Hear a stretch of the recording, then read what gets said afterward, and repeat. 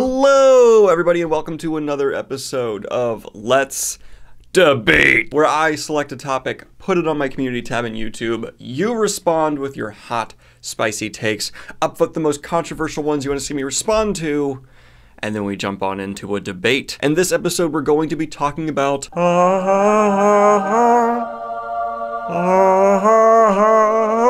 religion. Yes, religion in the fantastical or sci-fi genre, which is going to be quite the little talk. I want to remind people that nothing here is meant to be offensive. I'm not trying to attack anybody. I'm just giving my opinions, and you're welcome to disagree, just as I am welcome to disagree with you. I say that because there's going to be a little bit of competitive here for this one after looking through some of the responses. I'm just going to be honest. This one's going to be a little bit of a punch. It's going to be a little bit of punch. So, hey, we can still be friends. We can still disagree. That's allowed. But we have the big question, though. What weird, wacky, wild, zany object am I gonna put my mic to for this religion debate? A sword? No. A skull! Haha! Skull face. Why? Because, I don't know, I just thought it'd be a good one. It's a good looking skull. It's handsome. He's nice. Looks like he would take care of you. I just want everyone to know, no matter what happens here, we're still friends. Now, jumping into the first hot take. I don't like real/active gods in fantasy worlds. It just makes everything a little too easy for me. I like numerous religions in a fantasy world, and I like them in the background and used in a way to explain and explore the magic. Are you saying you don't like Aslan? Oh, yeah! It's fixed. I'm tired of atheists being written as cold, logic-driven, and some sort of scientists, as if atheism automatically makes you devoid of expression or handling human emotions, or thinking logically makes you cold and unfeeling. It's exhaustively overwritten, and they make me roll my eyes and wince. I will say there is some excuse for this. I mean, we see examples in the real world of people who are very vocally atheists and they make their entire personality being like logic and reason, and those people are totally fun at parties. But as someone who is not very religious, I can say, yeah, not all atheists are like that, and it's kind of obnoxious. But I would say there's more tact for this in sci-fi. I think I actually find more and more examples in the well-written sci-fi of atheists who are very respectful of religion or spirituality as a whole, and some of them are very in touch with their emotions. I would say this is more of a problem with fantasy, and I also hate that when, especially in fantasy, these people who are like against the gods or whatever are always pasted as like brilliant. I know plenty of atheists who are dumb. I know plenty of religious people who are dumb. Stupidity knows no creed. It goes with any group. Every single group of people in the planet, if it's more than like 4 people, has idiots. It's just true. You can be smart in one facet of life and an idiot in another. So, idiots are everywhere. Idiots plague us. And I'm an idiot. You're an idiot. We're all idiots in some ways. I very much so believe that. I'm not trying to attack anybody. There are many stories where magic was discovered so long ago that there are full-blown magic systems in place for it. Religions are formed around this system, but a question that's always fascinated me is, what if magic just all of a sudden appeared in today's world? What type of conflicts would arise in the world if already existing religions witnessed the appearance of magic or an astral realm? Would there be religious schisms? Would scholars look for evidence of their faith or mythologies? Would they even be able to control the great and horrifying potential of magic? How would they deal with the potential of fantasy creatures coming in? Knowing how greedy humanity is, would the public even be informed about the discovery of magic? I'd love to see a story that explores these questions in a mysterious way. So many curiosities and so many possibilities. This isn't a hot take. This is a story pitch. This got upvoted a bunch. Okay, someone go write this. I think way too many authors fail to consider how religions would work if their gods are constantly operating in the world and through agents in easily falsifiable ways. In fantasy, often the gods have A, things they want done in the world, and B, means to directly communicate with people. If you're having trouble deciding what the church doctrine is, you can cast a quick commune spell to check in with your god and get a FAQ.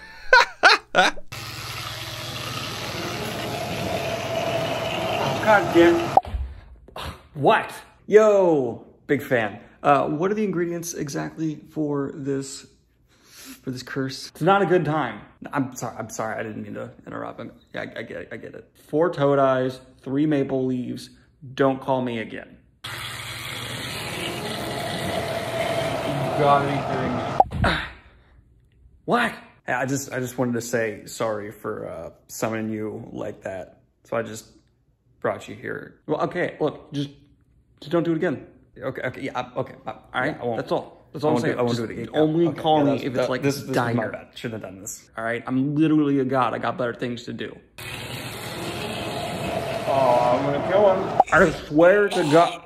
Oh, it was 3 rabbit eyes, not toad eyes. And everyone else in your faith can independently verify your claim, so there's way less room for disagreement. That's entirely different from how theological disputes work in real life. Religions would be so much more homogenous, and religious conflicts would be less like, our gods are real, yours aren't, and more like, our gods are better than yours, and your religion sucks, and we want rid of it. Wow, it's kind of funny how you're like, no, there'd still be religious conflict, and people would fight over it, and you're right, they would.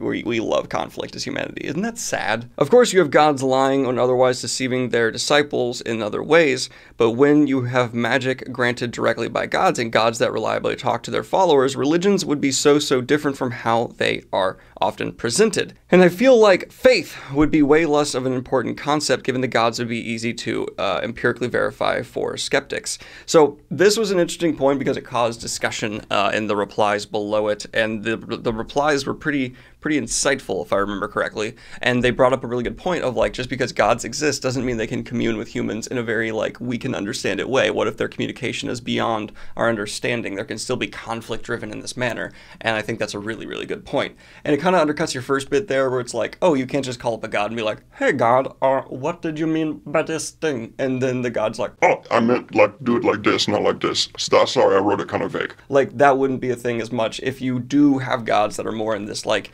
indirect, ethereal sense of they can't communicate directly with us. Or you can go like the more Dresden route, and the gods are like pretty like, what's up, dude? You need to talk? And they actually can like even sometimes speak our modern slang. So it kind of depends on the concept behind them. So you're not wrong. There's just a different form of like how you could conceive a god to be. And I just want to reiterate, please make more gods that lie to their disciples. That's one of my favorite like story beats, and I enjoy it. Now we're going to get into the things that I disagree with a bit more. Yay, yay. I think a lot of people's views of religions are way too simplistic. It's either religion bad or religion good. The most complicated you often see are the tropes like good religious person who's misguided or zealots with a tragic backstory. I'd like to see more serious engagement with the complexities of religious beliefs in individuals, such as doubt, temptation, abuse, and forgiveness. It would also be interesting to see the nuances of religion between religions instead of just religious wars. While it's certainly true many wars have been fought over religion, dialogue between faith is also common through history and leads to unexpected alliances. It would be interesting to see how characters of different faiths interact with each other and how this reflects broader trends in the world. Dune is a great example of fantasy/sci-fi work that deals with religion and faith in ways that is complex, serious without being preachy. Frank Herbert clearly did his research, which is one of the many things that makes the book great. Just read Dune, y'all. I'm actually almost done rereading Dune right now. I think I've like a little bit left. And you're right, it's a very distinct like pillar of how people could do religions in this approach. The reason I'm going to push back though on this is you're saying it in a way where it's like everyone should do this in this way. And I just don't like the specific phrasing of that because that's not really fair. I think it's absolutely fine for an author, for the narrative they're trying to serve, to have a more simplistic view of religion if it's not necessarily the focal point of the story they're trying to tell. If they're not trying to tell a nuanced debate around religion, it's okay to pull back. You know, authors can't handle every single thing with nuance in an entire fantasy epic they're crafting. Even the most well-fleshed out fantasy worlds ever have not done that in every single category because it's just not feasible. So I agree that it would be a more accurate or a more real to the world depiction of how religions interact with each other more often than not, because religions don't always go to war with each other or have conflict. We even have great alliances in the past where religions have come together to fight a common enemy, and that's okay. And even today in the world, we're seeing different religious groups protect each other from zealots. Usually people in the middle ground for religions are actually like more cooperating with the other religion that are in the middle ground than the people who follow their faith that they actually agree with but are zealots. No one likes a religious zealot. Don't be a religious zealot. But I do want to make the point that you don't have to do this, and it kind of seems like you're phrasing it a little bit that way, and that I disagree with. And we're going to see this point brought up again soon. Religious people that aren't all cult members and zealots. I actually don't think this is as big as an issue as people think. Like, yes, there are a lot of examples of, like, religious zealots and cult members in fantasy, but I think more often than not, the reason it's not discussed in the way that a lot of people think it needs to be is, let's look at many fantasy worlds that have, like, oh, like people have talked about before in this video, the gods exist and there's magic. People know this is the case. Well, then you don't really have much discussion about religion because everyone's just pointing at one faith and going like, that's the truth, so just go that way. Lord of the Rings is a phenomenal example. There's not a lot of people going about their day-to-day life discussing like the ups and downs of religion because everyone knows what is to be true and what is not, because you can go and just find the magical people. You can be like, oh, hey, Gandalf, you're an angel and you're the one who can tell me this is all right. Like, that's the reason you're not going to have like a lot of nuanced discussion of the middle ground. And then in other fantasy worlds where you have zealots, they're often the people who just take what most people's average everyday faith is and then they pull it to an extreme. Wheel of Time is an example of this, where you have the White Cloaks. They are religious zealots, but they're only taking what the average everyday religion is and blowing it up. And so there are the normal middle ground people in that series. I think this seems to somehow be a bigger problem than it is, because the focus of the narrative isn't often on just the middle of the road average believer in the sense of exploring their faith, because of the other things people have mentioned here, where there wouldn't be a whole lot of like faith-based discussion. It's just like, no, this is true. We can just point over at that, and we know that's the case. So if you have Aes Sedai walking around using the magic that we know is powered by the creator and all this stuff, there wouldn't be much of a narrative point unless you're going to focus on the zealots, who are going to be the only ones you can pull easy conflict from, or the big baddies, which you could also make like a case that the people on the other side serving the Dark Lord and stuff are zealots in their own right. I do want to clarify that I am focusing on typical mainstream commercially viable fantasy that, even in the aftermath of the self-publishing boom, hasn't resulted in fantasy that's like super hyper philosophical focus like you would see in some more like classic sci-fi or even some modern sci-fi. So I'm sure this exists. There is fantasy that would benefit narratively from having a very nuanced discussion about an established lore, mythology, religion, what have you. But in general, if you're looking for like the things that are going to be hitting top bestseller lists, the things that everyone's have read, you're not going to find this necessarily, because it's just not where you're going to see that benefit pay off. I'm sure it does exist in some books that have been commercially viable. Look in the comments, people are going to be pointing them out, but it's just not what's going to typically happen, even in less action-packed stuff, because even the less action-packed stuff needs to pull from extremes to find stakes in narrative. It's just kind of how all this works. So I think this problem is almost like an inevitable result of authors who want to have a unifying faith in their world, but don't necessarily want to make the focus of their narrative around a deep religious discussion. What you end up with is, the religion's not really discussed, it's just a fact of life, and the only people who stand out to the reader will be these crazed extremists because, they're the ones you can actually get some narrative tension from. Not 100% on. I think there could be some decent pushback here if I'm thinking about this wrong. But the way I'm thinking about it, I can't really see a way around this without it being kind of clunky, right? Like, if we're sitting down in Lord of the Rings, it'd be really odd for someone to sit down and be like, oh, let's go over the thing we all believe cohesively and talk about the mythology that created this place, even though we all really know for sure every beat of it. Let's go? Okay. I think there isn't enough representation of ideas drawn from mythologies such as Mesopotamian, Mayan, and various African myths. There are some truly beautiful and terrifying things that exist in mythologies outside of the traditional European sphere of influence, and it would truly benefit the fantasy genre. So I've been made aware of the last year that this does exist as long as you start reading outside of the Western sphere of fantasy. Basically, if you just read non-European or American written fantasy, you'll find it. So I recommend you do a little bit of research into so. Bam! There's some behind me. I have a gripe with modern authors who go, this religion is like Christianity, so it's bad, and people are bad for liking it. Generalized. I appreciate you saying generalized. It's like lazy morality projections from my view, and does nothing but serve as a blatant break in the narrative for me. Having a religion be the villain is fair and narratively sound, but making that religion be Christianity with a rebrand slapped on it is just lazy, uninspired, and way too obvious a jab at a real-life thing to be taken seriously in a story, in my opinion. Hard disagree, because I'm sorry. Well, one, a lot of these people are not talking about Christianity as a whole. The obvious example here would be Philip Pullman's His Dark Materials. I don't think reading that story at any point Philip Pullman is trying to say every aspect, every facet of Christianity is the problem. Instead, he's looking at these specific issues that organized religions, specifically Christianity, often deal with: corruption, power abuse, greed, things like that. Basically, human flaws, and taking them and putting them into the story and making them the focus point for this examination and critique of a religion. And again, as someone who's a huge history fan, I don't mean to take a shot at Christians, and this is where I'm going to go into the territory of like, I'm going to be offending some people. Y'all have been the baddies more often than you think. There's a lot of like, I've met in Christian people where I'm like, I'll pull examples of Christians doing some pretty awful stuff, Christianity being used to justify some awful stuff, and they're just like, wow, I didn't know about that. Or they'll just deny it happened, even though there's like firm proof. Of course, I don't mean to paint all religious people as responsible for this, or all Christians as responsible for these horrible things, but to then say it's inappropriate or wrong for an author to use it when it's a humongous part of Western history, I find to be a bit absurd. And as someone who's like an outsider looking in, I'll agree there's probably more nuances and lines I'm not seeing that do justify like, hey, that wasn't our group of Christians, that was that group of Christians. But as someone as an outsider looking in, it's like there's been so many different groups of Christians that have done awful stuff.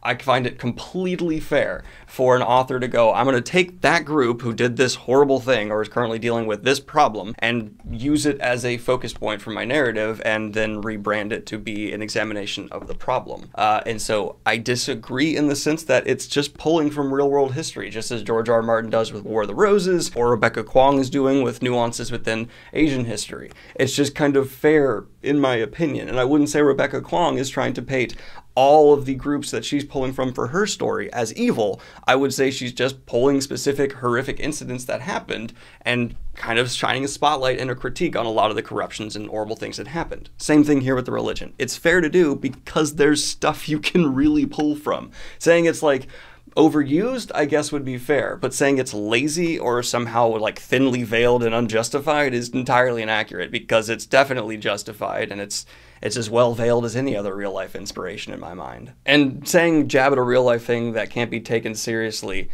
okay, so you're just going to take anything that's inspired from real life and have this same mantra of like, oh, it's too thinly veiled, so I can't take it seriously. To me, this just seems like you're a bit bothered by the fact that it's affecting directly a group you may be related to, or if you're not religious, maybe just re-examine your own sensitivities towards religion for some reason. And I also am going to take one more issue with this thing where, and people are bad for liking it.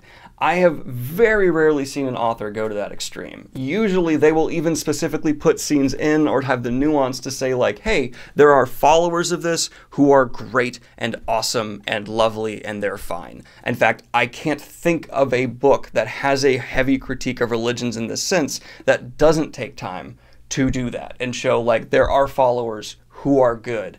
And that kind of undoes a lot of the issue you seem to have, because they're specifically saying the followers aren't the problem. It's the corruption at the higher level. I just have an issue with but making that religion be Christianity with a rebrand slapped on it is just lazy. Because to me, that's like specifically that. Would you say the same thing about Islam, Hinduism? I just don't feel like that would necessarily be the same case with the way you're phrasing it. And that is unfair. This one's gonna get some dislikes and backlash. I'm not sure how hot of a take this is, but I haven't seen many authors represent the differences in religions in the same region. If you look at history, it's very common for a single religion to be extremely varied, especially polytheistic religions. For example, if you look at Greek pantheon, people from city to city represented the gods differently and prioritized different gods and stories. The only thing that stayed consistent from city to city were some more basic ideas. It's still clearly the same religion, but the gods have different personalities and represent different aspects of whatever they are the god/goddess of. I also have found the different things that influence said differences between religious representation of gods, goddesses,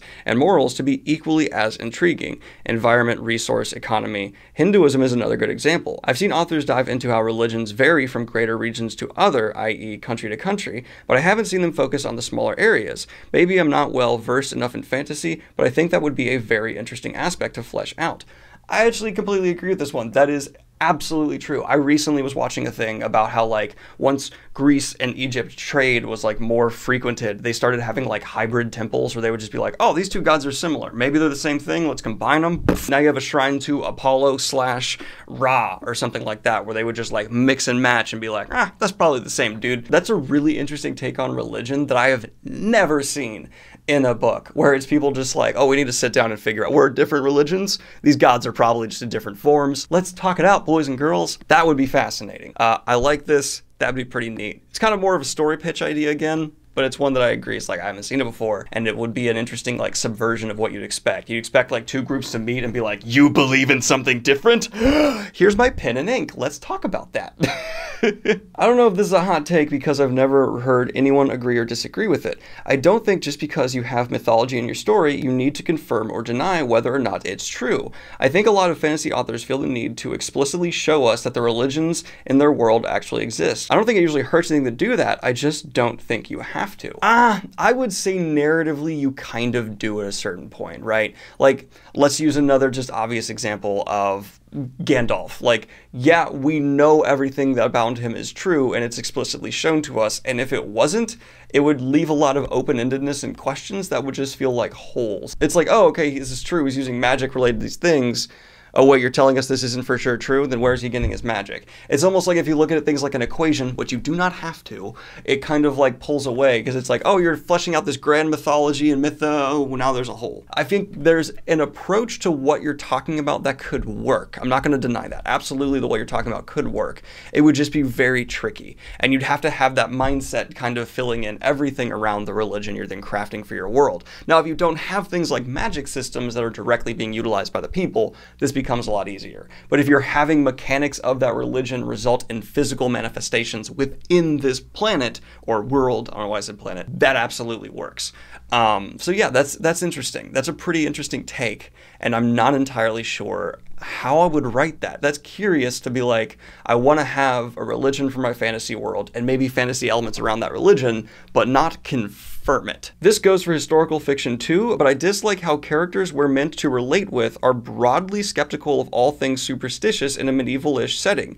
Historically, people who were skeptical of some superstitions often wholeheartedly embrace other magical beliefs that seem just as crazy when viewed through a modern secular lens. And yeah, while a noble-born or well-educated character probably wouldn't believe in gimmicks, snarks, and peasant folklore, they'd certainly believe in the tenets of whatever religion dominated their society. That could be a belief in miracles, witchcraft, divine rights of kings, etc. You don't have to go very far back in history to find that even the best educated people absolutely believed that sort of stuff. Agnostics/atheists were definitely a thing in pre-modern times, but they were so rare that whenever they pop up in a historically inspired fantasy setting, it takes me out of it a bit. There's agreement and disagreement here. It's a really interesting point, and you're not wrong objectively at any point. I'm sure atheists and agnostic folk were not as common as they are today throughout history. But that being said, we don't know exactly how common they were because we weren't getting like detailed accounts of your average peasant's beliefs frequently. And I'm sure there was more often back in the day,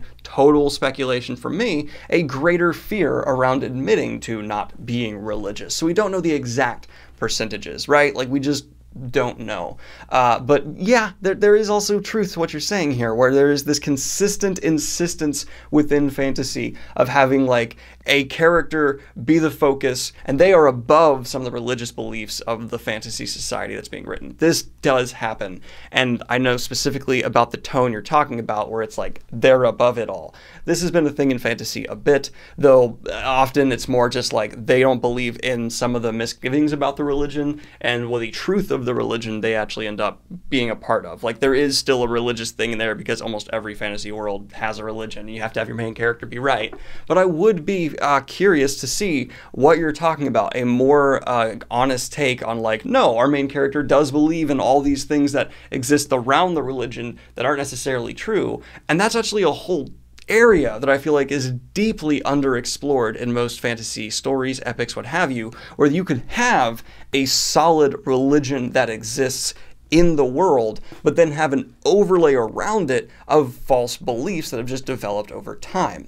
That has not been as well explored as I would like to see, and I think actually would satisfy many of the points and complaints people have brought up in this very video. Yeah, you hit the nail on the head here. I just am not entirely sure on your last point, where it doesn't take me out of a story to have a character be agnostic or atheist, because I don't put into the past my own belief of whether or not like tons of atheist and agnostic type people existed, because I'm sure that social pressures back then around faith are something I do not understand, and no matter how much you read about it, you're not going to completely understand because you have historical biases about who writes these things, and you're not getting your average Joe Blow writing like a nuanced paper on what his day-to-day life is and the social pressures of religion around him. That would be an interesting thing to come across though, and you'd need multiple. You need like 40 from different regions. Now I'm trying to implement way too much in this. But yeah, good hot take. Don't know if it's an unpopular opinion, but I feel like the spiritual side of religion is rarely handled well in fantasy. It often feels like you've got either the neutral, here's a list of beliefs and a bit of mythology which people just believe, or authors make their preference quite obvious, meaning they can be quite preachy. There is never much exploration of why people actually believe or what moral consequences that has. To list some examples, from what I've read of Sanderson, it seems he just tries to be as inoffensive as possible. His religions are mostly just lists of rituals or dogmas. I think it's a bit unfair to say Sanderson's trying to be as inoffensive as possible. This is coming from someone who's been fairly critical of Sanderson recently in some ways, but I think it's not fair to say he's trying to be as inoffensive as possible. I think he just has a very specific way around developing religions that he likes to take, and that's just coming up with something that's completely original and not really pulling heavily from things we know in today's world. Granted, he does pull from some things, there's no question there, and I think he also has the added pressure of, you know, people are constantly saying like, oh, he's slipping Mormonism into his religions and beliefs in his books, and I'm like, where? Tell me where he's doing that. I have never seen that in anything I've read by him. Yeah, I feel like he has to just walk a fine line, but he still writes the things he wants to. I think the word inoffensive is a bit unfair, because like, was Tolkien trying to be offensive? I don't think so. There's just a difference between pulling from directly and real-world stuff and not. On the other hand of the spectrum, you got Pullman with his Dark Materials. I was waiting for this to be brought up, which might not shy away from some of the spirituality, but is quite clearly biased against the Christian church. I wouldn't like calling it a bias. Like, I don't know, he definitely was set out with an agenda, like, right? But he's not necessarily biased in a way, because the things he's pointing out and attacking we know to exist in some capacity, whether you like to admit or not, within the institutions he's attacking. Bias applies in the sense that, yes, he has an agenda and he's exploring it well, but I wouldn't say that, you know, Lewis was biased when he wrote essentially like Chronicles of Narnia. To me, bias when it comes to writing fantasy, when they're recreating this whole new world, doesn't necessarily apply.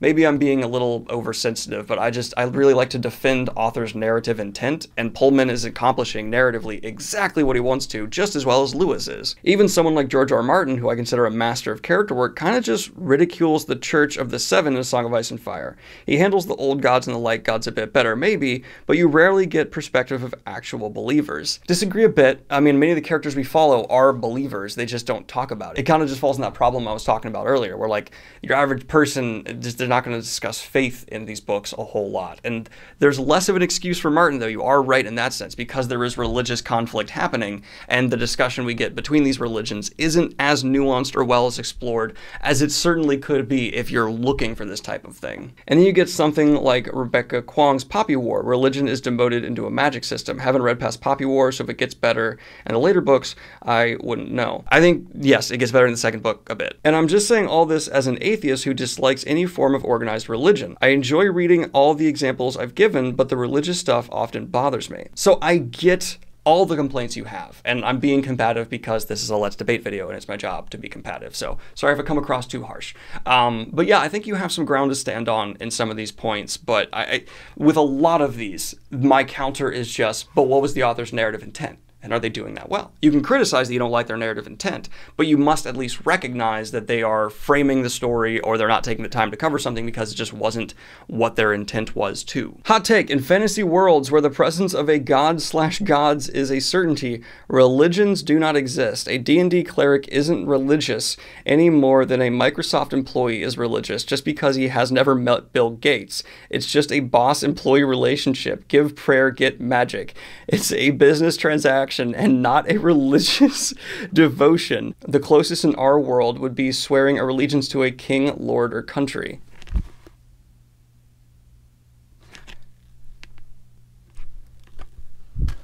That's an interesting point, and I need time to think on that. Don't make the religious folk the bad guys or the crazy wacky woo the world's going to end people. I'm not religious, but it's still insulting to see. And also, focus on them more. Make them more defined and big. Why? I'm sorry, but why? Like, there's a thing where it's like you're trying to say it's insulting to your average everyday religious folk when I don't find it to be, because your average everyday religious folk are not aligned with these crazy zealots, just like I'm not aligned with these annoying super anti-religious people just because I'm not religious necessarily. I think, you know, lumping in the extremes with the middle ground like you're doing here is actually kind of offensive to do, because I actually know many people who are middle of the road religious who have a bigger issue with these zealots than I do, because they make them look bad. And there have been many real world examples, if you're going to be one of these people who says like authors should pull from real world all the time, of crazy religious zealots trying to bring about the end of the world or saying the world's going to end. And if there was grand magic in play, you bet these people would be trying to use it. So it's okay to do, in my opinion, and I know many religious people who are fine with it and some that have a problem with it, but saying like don't do it ever, it's insulting, isn't the case. If you want to write some nihilistic super science dude who's total logic,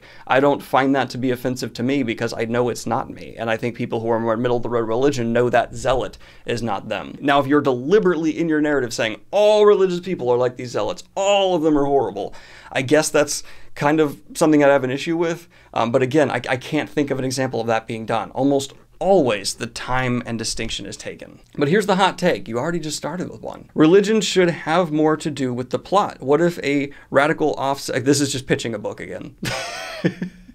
That's a book, and I would read it. If you write it, I will read it. But that is a pitch for a book. So this is going to be the one that I think is probably going to have the most heated comment section of any Let's Debate, in my opinion, because there's obviously a lot of sensitivities around faith and belief. I am deeply respectful of people's beliefs in this world. My general personal philosophy on it is anyone who says they know 100% the truth maybe needs to take a step back and think on things. So I don't think people on one extreme or the other have any superiority. I'm a very just observe and try to find truth in your day-to-day life person. I find this idea that people are putting forward where like you can't be critical of religion or you can't be super praising of religion to be unfair, because we've seen almost all religions do good things in our history and we've seen almost all religions do bad things in our history. It's fine to pull from both. I do agree that there should be the nuance and time taken to say like not all religious people are crazy like this. There's just the people who make them all look bad or those who drive up the fervor in this unhealthy way.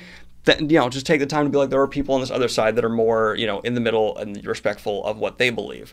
But I can't think of a book that's being critical of faith that does not do that, because I have a hard time thinking of any author who's that egotistical to do that and be like, and I'm going to insult every religious person by not taking the 2 seconds to point out the distinction there.